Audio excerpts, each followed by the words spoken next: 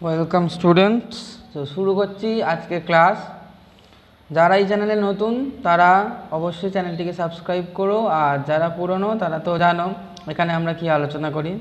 Welcome to mathematics with happiness. ঠিক আছে, তো বেশি কথা না বাড়িয়ে আজকে ক্লাস শুরু করা যাক। তো আমরা যেটা শুরু করব সেটা হচ্ছে পেজ নাম্বার 303, পেজ 303। যেহেতু আমাদের ত্রিকোণমিতি সিরিজ চলছে, তো স্টুডেন্টদেরকে বলে রাখি ত্রিকোণমিতিতে এই প্লেলিস্ট করা আছে। যারা এখনও প্লেলিস্টটা দেখোনি তারা প্রথম থেকে দেখো, তাহলে আশা করি ত্রিকোণমিতিতে তোমাদের আর কোনো অসুবিধা হবে না। ঠিক আছে, এবং তোমরা ত্রিকোণমিতিতে সহজেই মাস্টার হয়ে যাবে। তো যাই হোক, শুরু করা যাক আমাদের 9 থেকে আজকের ক্লাস। ঠিক আছে, তো 9টা কি বলছে, a = b = 45। মানে এরকম দিয়েছে, দেখো a = b = 45 দিয়েছে। ওকে, তো এরকম 45 দিয়েছে। তবে যাচাই করতে বলেছে কি, যাচাই করতে বলেছে যে এক হচ্ছে sin a + b = sin a cos b। ঠিক আছে, এটা সব বইয়ে পেয়ে যাবে, বইটা আশা করি পাশে আছে। sin a cos b plus cos a sin b। যদি কেউ 11-এ বই থাকে বা 11-এ যদি কোনো দাদা পড়ে, তাহলে তাকে জেনে রাখবে যে sin a + b এর সূত্র তারা এখন পড়ছে sin a cos b plus cos a sin b। কিন্তু আমাদের এই সূত্রটা মুখস্থ করতে হবে না, আমরা যদি ক্লাস 11-এ পড়তাম তাহলে আমাদের লাগতো। ঠিক আছে, তো এটা আমাদের প্রমাণ করতে দিয়েছে। ঠিক আছে, তো আমরা শুরু করি। তাহলে কীভাবে করবো, তাহলে আমরা লেফট হ্যান্ড সাইডটা ধরে নিচ্ছি sin a + b, তাই তো আগেরগুলো যেমন আমরা প্রমাণ করেছি তেমনভাবে করব। তাহলে আমাদের লেফট হ্যান্ড সাইড হচ্ছে sin a + b। ওকে, তো এর মানও 45, বি এরও মানও 45, তাহলে এর মানও 45, আবার বি এর মানও 45। তাহলে আমরা কি লিখতে পারি, সাইন এর জায়গায় কত লিখবো, এর জায়গায় 45 লিখবো। একইভাবে প্লাস বি এর জায়গায় কত লিখবো, বি মানেও 45। এইটা মানে কি, এ মানেও 45, বি মানেও 45। বোঝা গেল? তাহলে আমরা কি লিখবো, সাইন এর জায়গায় লিখবো 45, বি এর জায়গায়ও 45 লিখবো। তারপরে আমাদের কি লিখবো, সাইন 45 কত, 90। হ্যাঁ, তো সাইন 90 কত, সাইন 91। ঠিক আছে, এটা গেল আমাদের লেফট হ্যান্ড সাইড। এবার আমরা রাইট হ্যান্ড সাইডটা ডান দিকে করছি। ঠিক আছে, এই দিকটা তাহলে করা যাক। রাইট হ্যান্ড সাইড থেকে আমরা কী লিখবো, সাইন a cos b। ঠিক আছে, যেমন আমাদের দেয়া আছে sign a cos b cos a sin b। তো এখানে এবার মানগুলো বসাবো। তো এর মানও 45, বি এর মানও 45। তাহলে 45-এর জায়গা, এর জায়গাগুলোকে আমরা 45 লিখবো। তাহলে সাইন 45, এটা লিখবো cos 45 প্লাস এটাও কত লিখবো, cos 45 অ্যান্ড সিমিলারলি সাইন 45। ঠিক আছে, লিখে দিলাম। তারপরে এবার মানগুলো বসাবো। তাহলে sign 45 1/√2, we all know, and cos 45 is also 1/√2। ওকে, আমরা কী করলাম, সাইন 45-এর মানটা এখানে লিখব এবং cos 45-এর মানটা এখানে লিখবো, লিখে দিচ্ছি যথারীতি। প্লাস cos 45, তো value of cos 45 is what, 1/√2, and again sign 45 is what, again 1/√2। ওকে, আমরা তো জানি সাইন 45 আর cos 45-এর ভ্যালু একই, সেটা হচ্ছে 1/√2। The value of sign 45 and cos 45 is equal, and that is 1/√2। ওকে, তো এবার আমরা মাল্টিপ্লাই করবো, উই হ্যাভ টু মাল্টিপ্লাই 1 × 1। যেহেতু আমরা কি জানি, লবের সাথে লবের গুণ হয়, হরের সাথে হরের গুণ হয়, তাহলে 1 × 1 মানে 1। ঠিক আছে, আর √2 গুণ করলে 2, অলরেডি তোরা জেনে গেছিস। আর এখানেও তো একইভাবে 1/2 হবে, 1 × 1 মানে 1, আর √2 1। তাহলে হাফ হাফ যোগ করলে কত হয়, হাফ হাফ যোগ করলে 1। এটা তো সবাই জানে। ঠিক আছে, আমি বলেছিলাম হাফ হাফ যোগ করলে 1, আগের ভিডিওগুলো দেখবি, এটা সবাই জানিস হাফ হাফ যোগ করলে 1 হয়। তাহলে আমরা কি দেখলাম, লেফট হ্যান্ড সাইডও দেখা গেল 1, again right hand side is also 1। So we can write left hand side equal to right hand side। ওকে, তাহলে এই হয়ে গেল আমাদের প্রথম অঙ্কটা। বোঝা গেল? আচ্ছা, 9-2-এর যে অঙ্কটা আছে কি, cos a + b = cos a cos b minus sin a sin b, এটাও 11-এর সূত্র, তো এটা আমাদের প্রমাণ করতে হবে। তো এটা আমি তোদের এইচডব্লিউ দিয়ে দিচ্ছি। ওকে, তো 9-2টা তোরা এইচডব্লিউ করবি, একই রকম মানগুলো বসাবি। বোঝা গেল? আচ্ছা, এবার 10-এর 1-এর অঙ্কটা দেখা যায়। এটা একটা ইম্পর্টেন্ট অঙ্ক। তো বলছে এবিসি একটা সমবাহু ত্রিভুজ, বিডি মধ্যমা, তাহলে প্রমাণ করতে বলছে tan ABD = cot BD। ওকে, তো আমরা কিভাবে প্রমাণটা করব, তো যেহেতু এবিসি একটা সমবাহু ত্রিভুজ, তাহলে এখানে আমাদের যাবতীয় রহস্য লুকিয়ে আছে। কি রহস্য, আমরা জানি সমবাহু ত্রিভুজের যদি হয় তাহলে তার মধ্যমা কি করে, তার মধ্যমা হচ্ছে যে কোনো কোণকে সমদ্বিখণ্ডিত করে। আবার এটাও সত্য যে যে কোনো কোণের সমদ্বিখণ্ড কি করবে, বাহুকে কি করবে, সমদ্বিখণ্ডিত করবে বা সমান দুভাগে ভাগ করবে। ঠিক আছে, তাহলে আমরা ধরে নিচ্ছি এইটা হচ্ছে আমাদের এ বি সি, এটাই হচ্ছে আমাদের কি সমবাহু ত্রিভুজ। ঠিক আছে, এবার আমাদের বিডি মধ্যমা বলেছে। আচ্ছা, মধ্যমা সম্পর্কে আমি বলে দিই। মধ্যমা কী হয় ভালো করে বুঝে নে। মধ্যমা হচ্ছে যে কোনো ত্রিভুজের যে কোনো বাহুর মধ্যবিন্দু, যে কোনো বাহুর মধ্যবিন্দু এবং সেই বাহুর বিপরীত শীর্ষবিন্দু। তাহলে আমরা যদি এই ত্রিভুজটার কথা কনসিডার করি, ইফ উই কনসিডার ত্রিভুজ ABC, triangle ABC, then what we will have, AC হচ্ছে তার বাহুটা নিচ্ছি। ঠিক আছে, তাহলে এসি যদি বাহুটা নিই তাহলে তার মধ্যবিন্দু হচ্ছে, আমি ধরে নিচ্ছি এটা ডি। তাহলে এই মধ্যবিন্দু এবং বিপরীত শীর্ষবিন্দু যোগ করে যে রেখাংশ পাওয়া যায় সেটাই হচ্ছে মধ্যমা। তাহলে এখানে বিডি মধ্যমা। ঠিক আছে, এখানে হচ্ছে বিডি মধ্যমা। আমি আবার বলছি যে মধ্যমার কনসেপ্ট কি, যে কোনো ত্রিভুজ এবং যে কোনো ত্রিভুজের মধ্যবিন্দু এবং সেই বাহুর, যে বাহুর উপরে আমরা মধ্যবিন্দুটা নিচ্ছি, ঠিক আছে, মানে যে বাহুর মধ্যবিন্দু নিচ্ছি তার বিপরীত শীর্ষবিন্দু যোগ করলে যে রেখাটা পাওয়া যায় সেটা হচ্ছে মধ্যমা। আচ্ছা, সমবাহু ত্রিভুজের ক্ষেত্রে স্পেশাল কেস কি না, সমবাহু ত্রিভুজের ক্ষেত্রে এই মধ্যমা কী করে, এই কোণটাকে সমানভাবে সমদ্বিখণ্ডিত করে। মানে এটা যদি টোটাল 40 হয় তাহলে এটা 20 হবে, এটাও 20 হবে, বোঝা যাচ্ছে? বা টোটাল যদি 60 হয় তাহলে এটা কত হবে, এটাও হবে আমাদের 30, এটা 30, বোঝা গেল?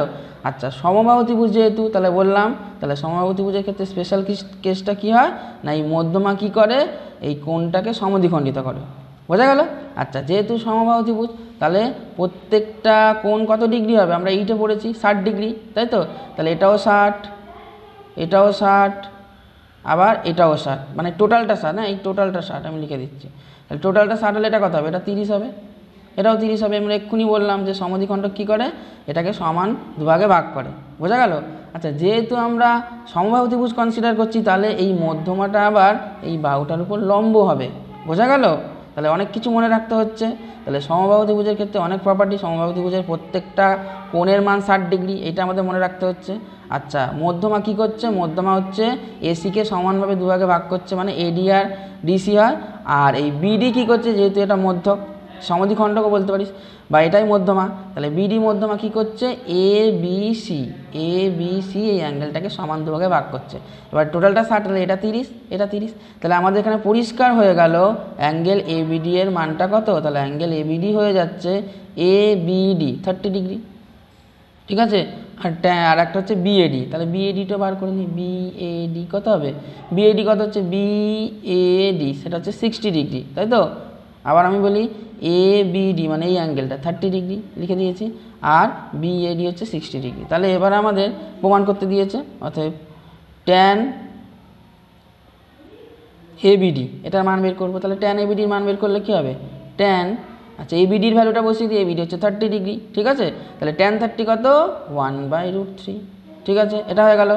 আচ্ছা, এবার হচ্ছে কট, ওর মানটা বার করি, কট বিএডি। তাহলে কট বিএডির মান কত হবে, কট বিএডি মানে কট 60 ডিগ্রি। কেন 60 ডিগ্রি আমরা উপরে লিখে রেখেছি, ব্যাট কন ব্যাট বিএডি মানে 60 ডিগ্রি, তাহলে কট 60 ডিগ্রি হলো, ঠিক আছে? তাহলে কট 60 কত হয়, ট্যান 60-র উল্টো, তাহলে ট্যান 60 হচ্ছে √3, তাহলে কট 60 কত হবে, 1/√3। তাহলে আমরা কি দেখতে পেলাম যে ট্যান এবিডিও 1/√3, একইভাবে কট বিএডিও 1/√3। তাহলে আমরা এখান থেকে লিখতে পারি না, therefore tan ABD equal to caught BAD, ঠিক আছে? আবার কেউ এটাও লিখতে পারিস, tan ABD equal to caught BAD equal to 1/√3, ঠিক আছে? কোনো ভুল নাই, this is proved, we have to prove this that tan ABD equal to cot BAD and we have successfully proved it. ওকে, তাহলে এই অঙ্কটা হয়ে গেল। আচ্ছা, এবার নেক্সট অঙ্কটা দেখা যাক। বলছে যে এবিসি সমদ্বিবাহু ত্রিভুজ, তাহলে এবং যার এবি সমান এসি, তার মানে দুটো বাহু সমান হবে, যেহেতু সমদ্বিবাহু ত্রিভুজ। তাহলে আমরা ত্রিভুজটা এঁকে নিই, যেহেতু সমদ্বিবাহু ত্রিভুজ তাহলে কীরকম হবে, এরকম হবে, এই হচ্ছে সমদ্বিবাহু, এটা হচ্ছে এ আর এখানে বি আর এটা সি নিলাম, এবিসি, ঠিক আছে? তাহলে এবিসি সমবাহু ত্রিভুজ, যা সমদ্বিবাহু ত্রিভুজ যার এবি সমান সমান এসি, এই দুটো বাহু ইকুয়াল, ঠিক আছে? আচ্ছা, এবার কি বলেছে, বিএসি 90 ডিগ্রি, তাই তো? তার মানে এই কোণটা বলে দিয়েছে 90 ডিগ্রি। আচ্ছা, এবার বলেছে বিএসি এর সমদ্বিখণ্ডক, তাহলে বিএসি এর সমদ্বিখণ্ডক কোন কোণটা হবে, বিএসি এর সমদ্বিখণ্ডক হবে উপরের কোণটা, তাই তো, এইটা। তাহলে এর সমদ্বিখণ্ডক, তার মানে এইটা সমদ্বিখণ্ডক মানে কি, কোণটাকে সমান দুভাগে যে ভাগ করে। তাহলে এটা যদি বিএসি কোণ কত ছিল, বিএসি কোণ যদি আমাদের 90 ডিগ্রি হয়, দেখ ভালো করে শোন, বিএসি কোণ যদি 90 ডিগ্রি হয় তাহলে এটা সমদ্বিখণ্ডক করেছে মানে কি, এটার নাম দিয়েছে কত, ডি, এডি। তাহলে এই কোণটা কত ডিগ্রি হবে, 45 ডিগ্রি হবে। এই কোণটা আমাদের 45 ডিগ্রি হবে। আবার এই কোণটাও কত ডিগ্রি, 45 ডিগ্রি হবে। আমি বলেছি যে সমদ্বিখণ্ডক মানে কি, সে কোণ সমদ্বিখণ্ডক মানে হচ্ছে কোণটাকে সমান দুভাগে ভাগ করবে, ঠিক আছে। তাহলে এইটা যদি টোটালটা আমাদের 90 হয় বলেই দিয়েছে, তাহলে এটা 45 হবে, এটা 45 হবে, ঠিক আছে। তাহলে এইটা যেহেতু আমাদের কি হয়, আমরা কি জানি যে সমদ্বিবাহু ত্রিভুজের ক্ষেত্রে এই যে কোণটা মানে যে সমদ্বিখণ্ডক অর্থাৎ বিএসি কোণের সমদ্বিখণ্ডক কী হয় না, বিসির উপর লম্ব হয়, তার মানে এটা 90 ডিগ্রি, তাই তো। তার মানে আমরা কী বলতে পারছি, এ বি ডি এটা কী ত্রিভুজ, সমকোণী ত্রিভুজ। একইভাবে এডিসি হচ্ছে সমকোণী ত্রিভুজ, বোঝা গেল। তাহলে এবার আমরা কোণগুলো এক এক করে বার করে নিই। তাহলে দেখ, যদি আমরা বার করি তাহলে কি হবে, অতএব আমাদের বার করতে হবে প্রথমে এসিডি কোণটা বার করতে হবে। তাহলে এসিডি কোণ আমরা কি দেখছি, দেখ এসিডি কোণ আমরা দেখছি এ সি ডি, মানে এই কোণটা। তাহলে এই কোণটা কী হবে, দেখ এইটা 45, এইটা তো 90, এইটা 45, এটা 90। তাহলে আমরা এই কোণটা কত হবে, আমাদের একটা ত্রিভুজ যেহেতু এডিসি তো একটা ত্রিভুজ, তাহলে টোটাল 180 ডিগ্রি হবে। যদি 180 ডিগ্রি হয় তাহলে এটা 90, এটা 45, তাহলে এটা কত হতে হবে 45। তাহলে এইটা এটা 90 আর 90 180 হয়ে গেল, তাই তো। তাহলে অ্যাঙ্গেল এসিডি কত হবে 45 ডিগ্রি, আশা করি বুঝেছিস, ঠিক আছে।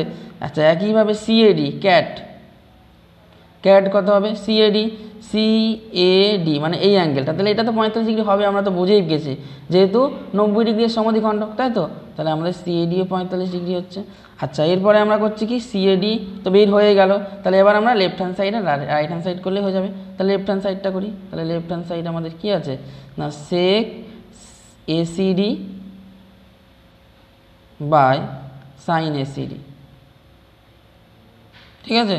তাহলে সেক এসিডির মান কত, এসিডি তো 45 ডিগ্রি, আমরা উপরেই লিখেছি, দেখ এটা এসিডির মান কত 45 ডিগ্রি বাই সাইন 45 ডিগ্রি, তাই তো, সিএডি।